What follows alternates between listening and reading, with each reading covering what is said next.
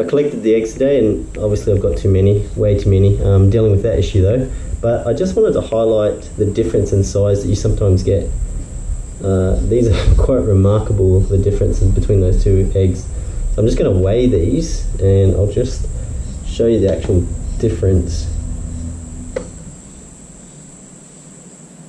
So this one is 9 grams. Now if I weigh this one, which is a double yolker, I weigh that one for 18 grams. So this is twice the size. That's a huge egg for a quail. You can imagine pushing that out.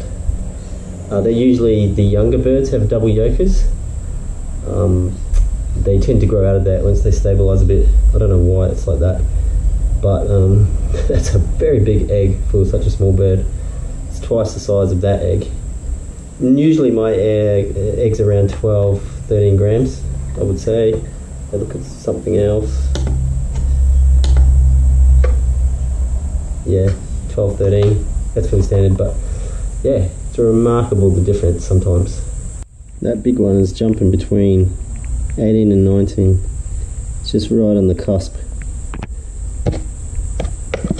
compared to the little one, which is 9. Really is amazing the difference in size. That is huge. Yeah, so it's really remarkable the difference you get between eggs sometimes.